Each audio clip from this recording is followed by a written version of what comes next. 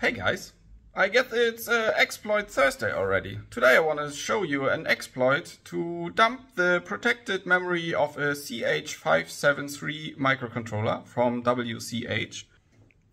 You can see I have here a PCB from a product and I wanted to get the firmware out of the CH573F. Normally you would use such an WCH link to connect the SWD connection, you can see there, and read it out like that.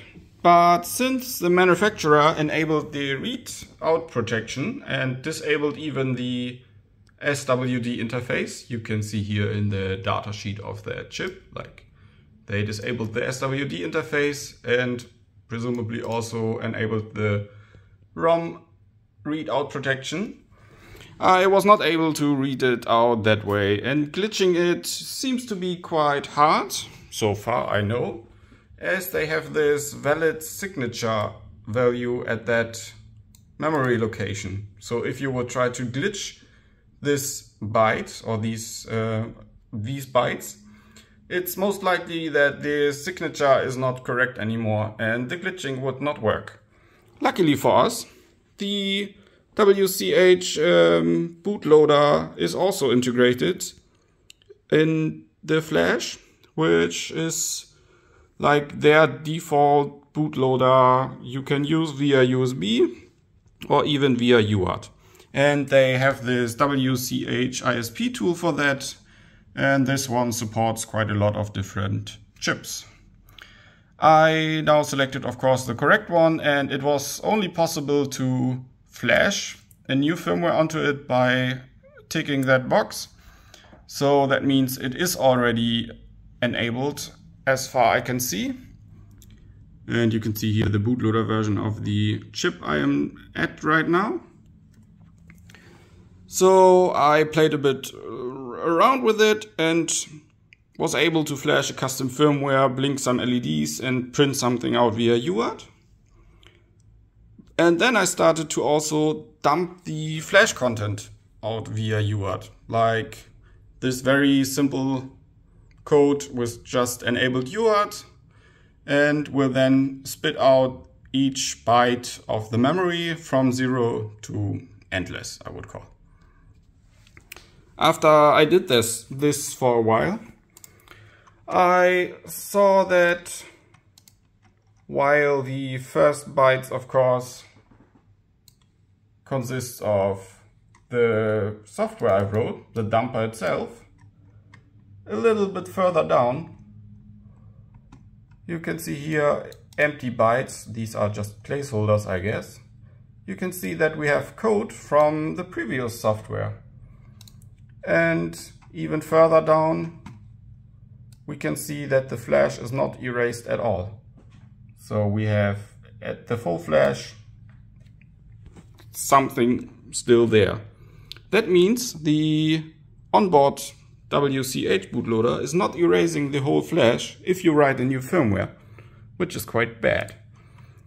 So what I did next was to write the shortest possible dumper code, which is this, and flashed it with some additional C's just to see how long the flash gets erased. And we can see that about 6.5 kilobytes will be erased, and after that the old content is there.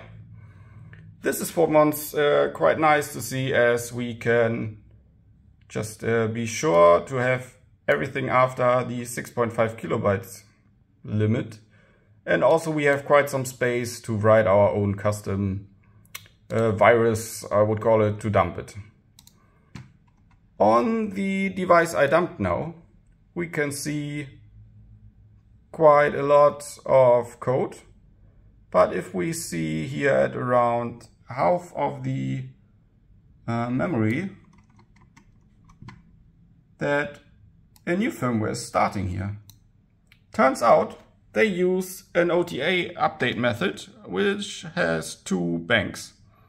So you have the firmware 2 times in memory, and on an OTA update, so wireless update, they will write the new firmware to one section and copy the old firmware to another section.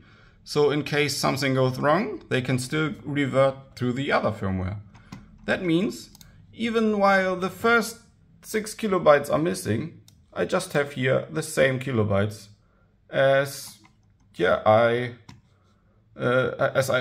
I would need. So not only can we dump out from 6 kilobyte and further, we can basically dump everything. And yeah, so just to validate it, I have put the code into Ghidra that I have dumped, and you can see that it is really valid RISC-V code, and we have even some strings in it. So yeah, quite nice to see. This will most likely be fixed in the future, as WCH can update the bootloader and probably will. It's just a matter of time. So again, this is for the bootloader version 2.8 of the CH573. This will also most likely work on other chips from their lineup, and just try it out. Well, this is quite a short video and I am not showing much of it. I will maybe later place the dump code down in the description, but let's see how it goes. Have a great day.